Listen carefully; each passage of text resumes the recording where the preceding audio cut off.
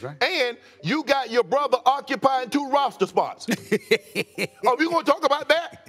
You know good and well, Giannis, your brother's probably not going to be playing for any other team in the NBA except Milwaukee, and that's only because of you. So you keep talking about surrounding you with talent. There's 2 spots that's being occupied by your brothers. I'm definitely agreeing with Shannon, because you know why? I ain't sugarcoating, his brothers ain't shit. Like, yo, the niggas is trash, bro. Hello, YouTube. Welcome back to NBA Cinema. Now, recently, Giannis Antetokounmpo was on a podcast and was asked in regards to could he see himself finishing his career in Milwaukee. Take a listen here. But at the end of the day, I am a winner. I want to be a winner. I don't want to be able to get stuck. As long as we are in for a championship, as long as nobody's comfortable, as long as everybody sacrifices the same amount of time and sweat and blood that I've sacrificed for this city to win a championship, we are all good. But the moment I feel like people are not committed as I am to get that golden pin in the back, I am not. You know? Now, this response from Giannis actually sparked conversation. I remember Kendrick Perkins, he said if he was Giannis's teammate, he would feel slighted in the Milwaukee Bucks organization. And Shannon Sharpe on First Take with Stephen A. Smith actually went a step further.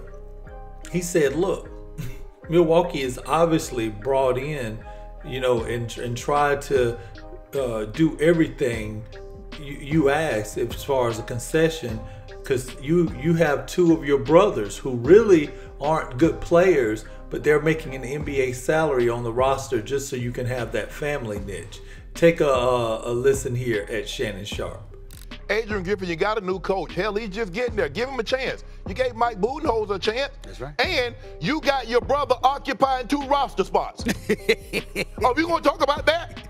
You know good and well, Giannis, your brother's probably not going to be playing for any other team in the NBA except Milwaukee, and that's only because of you. So you keep talking about surrounding you with talent. There's 2 spots that's being occupied by your brothers.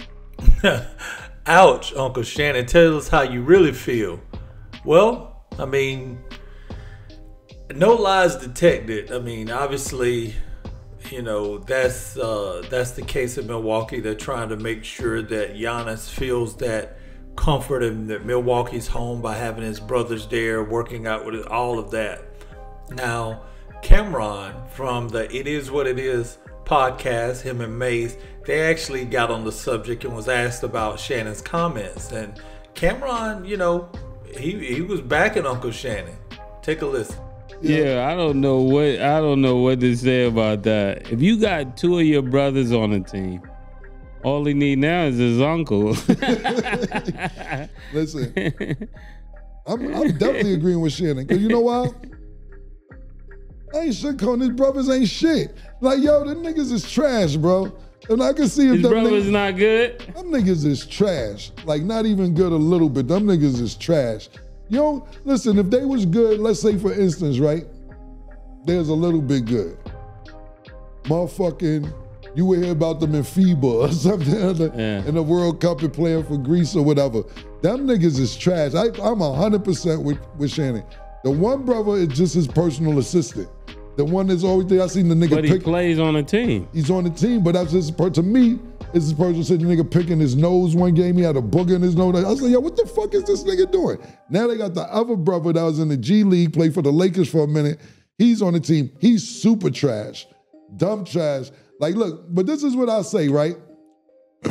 This is what I say. This is what's going on in my opinion. Giannis was over here when he first got to America, to the Bucks. Yeah. You know, to get the visa or whatever the paperwork to move over here, you get 3 opportunities to move over here. The third one, if you don't get it, you never can get it. Yeah. They turned his parents down twice.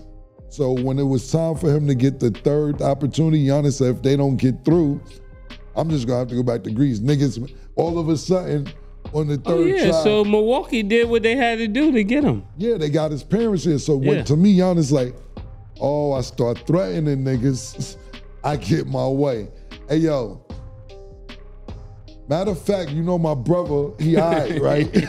And my other brother, he alright. So if you want me to stay here, I need to be around family. Yeah. And that's just the way it is. But I agree with Shannon Sharpe. If you want, you're occupying 2 roster spots, because look, you can have them as trainers. Yeah, 2 players on a team could totally change a team, though. 2 good players added to a team can tremendously change. Why can't they just be part of Milwaukee Bucks staff? Why they gotta be players? Niggas like, because that's not their dream. Giannis is on some bully shit over there. That niggas is bullying the whole situation. And look, why they couldn't be trainers? They can still travel with the team. They want to play in the NBA. That's what I'm trying to tell you, nigga. This is what I'm saying. Giannis said, I'm gonna make all our dreams come true. Yeah, that's what I'm saying. Like, they probably offered them jobs as trainers, and they was like, "Nah, we cool on that. We wanna be in the NBA because this makes absolutely no sense. Niggas is trash, bro." I'm agreeing with Shannon Sharpe on this, bro.